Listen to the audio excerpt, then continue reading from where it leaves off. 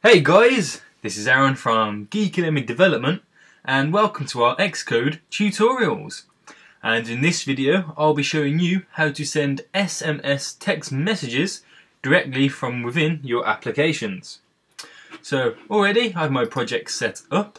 It's a simple single view application for the iPhone and I've simply named it SMS tutorial just for the purpose of this tutorial. Now the first thing you want to do before we start with the coding is import our message UI framework, and this will enable us to send the message from our app. So by doing that we go to build phases, just drop down the link binary of libraries, click the plus symbol, and if we start to type in message, and our message UI framework should just pop up there. Add that into our project, and then once that's done we jump straight to our viewcontroller.h where we'll import it and create our button and so on and so on. So just under import here we'll press enter, we'll do import again, message capital UI and the / and again message capital UI dot h, make sure it's a little h. And then once you've done that, we'll just do, after the UI view controller, we do the more than and less than symbols there. And then in between them, we want to put in capitals MFM message compose view controller delegate, right there. And then we do space, curly bracket, and then press enter. And now we'll just enter our action here for our action button, so we'll just simply type it out quickly. So dash bracket IB action, then the selector here, we'll give our button a name, simply send SMS, and then at the end of the sender make sure we do our semicolon, and then once you've done that we can simply save, and then that's all the coding that's needed within the .h. So we jump straight over to our .m, and just at the bottom here I will make a fair bit of space so you can clearly see what we're typing out. So we'll add our button in, so we do dash bracket IB action, and we named it send SMS. Let's get rid of that extra little bit of code in there. Send SMS, and at the end do space, curly bracket, and press enter. I'll make it wide enough so you can clearly see what we're typing out again here. So then we start by typing MF message compose view controller. There we go. And then we do space, asterisk, and we'll give it a quick name, text composer. Make sure I just spell it right there. Sorry. And then we do space equals space, and do bracket bracket MF message compose view controller again. And then we do space alloc. And after the first bracket there, we do space and then init. And then at the end of that bracket there, we do a semicolon and then press enter for our new line. And then we do bracket text composer set message compose delegate. And in the highlighted section here, we do self, and then that of a bracket and a semicolon. Right, I did 2 enters now, so we can space out now this if statement. So we do if, in the condition here, we do bracket MF message compose view controller again, space. So if it can send text, sorry. So it can send text, and that of a bracket.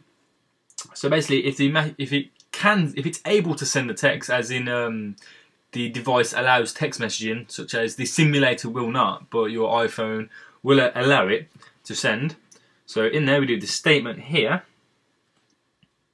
bracket text composer space set recipients in here, and then we do in the NS array we do bracket NS array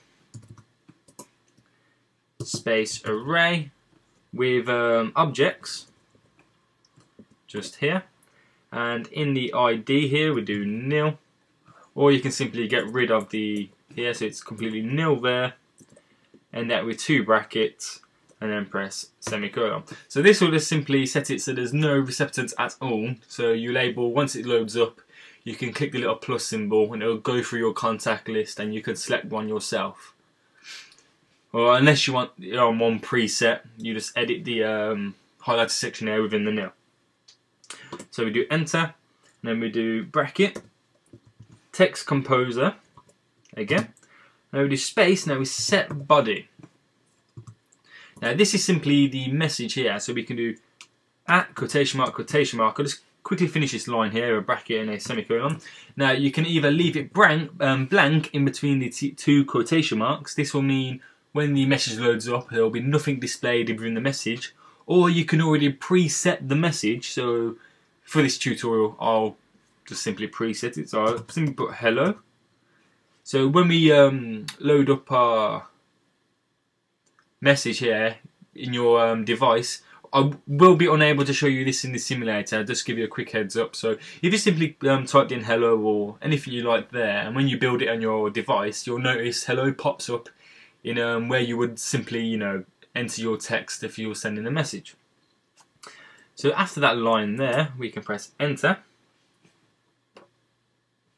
and then we do bracket self space, and then we do present view controller, which is just here at the bottom, and in the UI view controller highlighted section here, we enter our text composer for the view to load up, obviously, of our text messaging. So text composer, and in animated we want yes, all in capitals, and in the completion here we want simply null, and that with a bracket and a semicolon. Now just press enter here, or sorry, don't press enter, just after the curly bracket there. So that's simply, in the if statement here, we got if it can send, it will all load up, and our message body and receptance will all load up for a text message. Now if we're unable to load it up, such as the simulator, we simply put else space curly bracket and press enter. Now the code in here will simply be for when you're unable to load up the text messaging, like I said before. So we're just going to simply put here ns log. This means for when I show you in the simulator, this will display a message within our console, just to show you that, you know, it's unable to load up in the simulator, but it's telling me in the console in XCode that it's unable to load. I'll explain more just to go in a bit more detail when it loads up in the simulator. So can't open text, and at the end of that bracket there we just do a simply semicolon. So then I'll just clean up this bit of code here, so space it all off. The coding is done there, but now we need to be able to dismiss the text message either if we cancel or if we send it.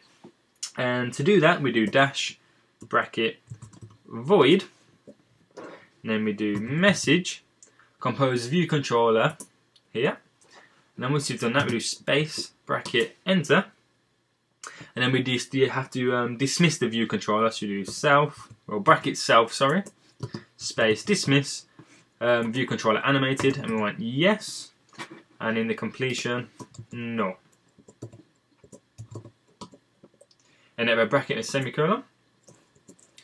I'll just put that line on the sorry, I'll just put this line, enter it down so you can clearly see it there and type it out. So if you just want to pause the video and catch up on where we've got now, but straight away I'm going to jump straight into the view controller.xib, and I'm going to quickly add in our round rect button. I'll rename it send SMS. I'll just make sure it's centered so it's nice and pretty for the simulator. And once we've done that, we go to files owner, and then we're going to link up our action for our button. Make sure it's touch down or touch up inside, whatever is easiest for you. And then we go to build and run in this simulator, and we just wait for it to load up now. Now once it's loaded, like I said before, the iOS simulator is unable to send text messages, but if you built one into your device and did it, the message will pop up just like you're sending a regular message to someone on your phone, but you won't have to leave your application. So once you press it here, it pops up, text messaging is not available, and we can press OK to dismiss it, just like I said.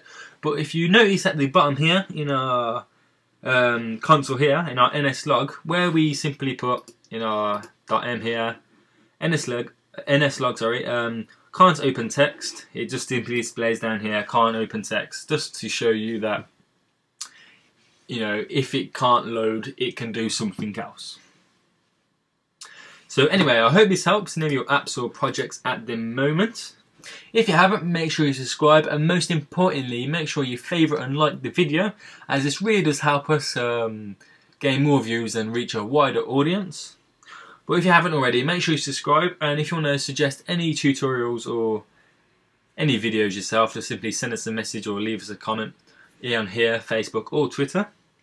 But most importantly, make sure you subscribe, and I'll see you all next time in our next tutorial. Thank you for watching this tutorial by Geeky Lemon Development. Be sure to follow them on Twitter and like them on Facebook. Oh, and check out all of their other tutorials and sample projects on their website, geekylemon.com. But most importantly, please download their awesome iPhone and iPad apps by searching Geeky Lemon on the App Store. And please remember to subscribe.